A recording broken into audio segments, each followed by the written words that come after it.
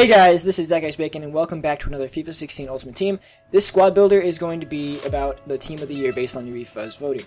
And in goal, we have Manuel Neuer, 97 rated, 97 diving, 94 handling, 99 kicking, 96 reflexes, 69 speed, and 98 positioning. The best goalkeeper in the game is going to stay that way for quite a while.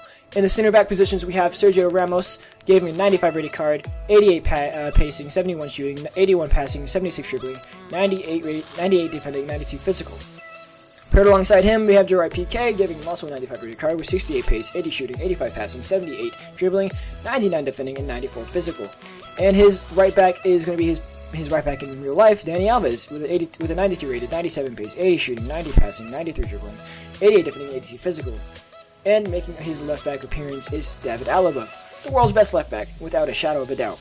We gave him a 92 rated with 94 pace, 78 dribbling, 86 passing, 87 dribbling, 90 defending, and 84 physical. This will probably be one of the cards I'm looking forward to packing the most, along with Neymar, just because I love David Alaba and he just plays everywhere for me, and he's just great.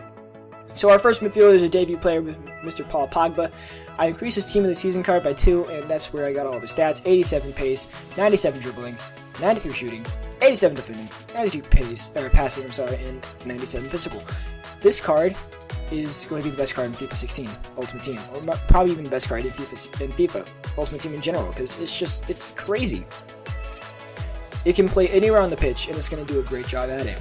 And now the best midfielder in the BBVA is James Rodriguez with 94 rated card, 88 pace, 94 dribbling, 95 shooting, 55 defending, 97 passing, and 86 physical. He's also a debut player, just like Paul Pogba, and he's going to be the best. He's going to be the best midfielder in the BBVA once Iniesta retires, and he's getting older, so he's going to go down in ratings still.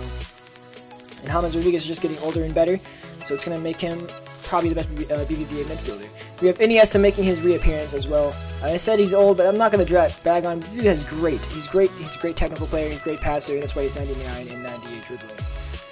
So we have our first winger in the attack. It's a debut player, Mr. Neymar over here, with 97 rated card. I just increased his team to the season card by 2, and that's where we get all the stats: 99 pace, 99 dribbling, 96 shooting, 47 defending, 87 passing, and 77 physical.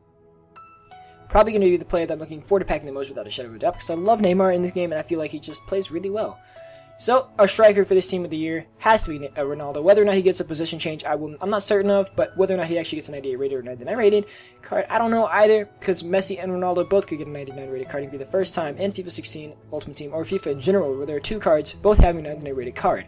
So, Messi here with a definite 99 rated card, because I believe he will win the Ballon d'Or, and we increased his stats by 2 from last year's team of the year. He has 99 pace, 99 dribbling, 98 shooting, 43 defending, 96 passing, and 74 physical.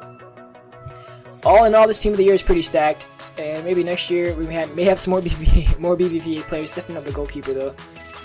But yeah, next year we could probably see a full BBVA team of the year, which would be crazy, because it'll be maybe the first time, I think, where the team of the year will have a full 100 chemistry team.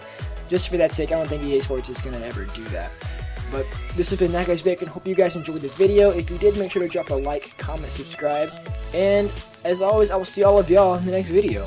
Until then, peace.